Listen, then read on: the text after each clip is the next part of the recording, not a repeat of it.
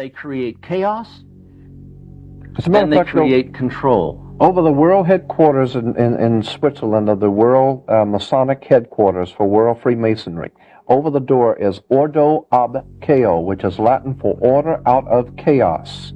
And all Freemasons know that term, Ordo ab Chao. Order out of chaos. The concept is to create chaos, to create the problems.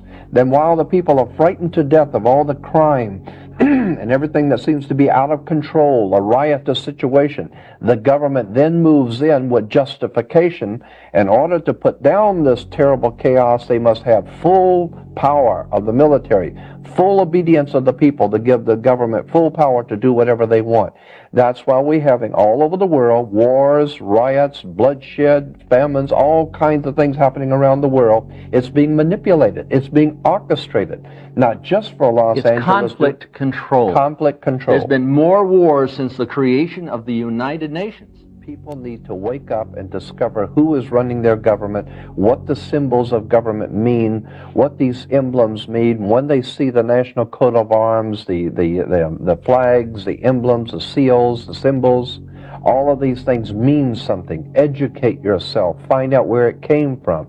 That's the only hope I see for the human race, is the human race itself waking up to find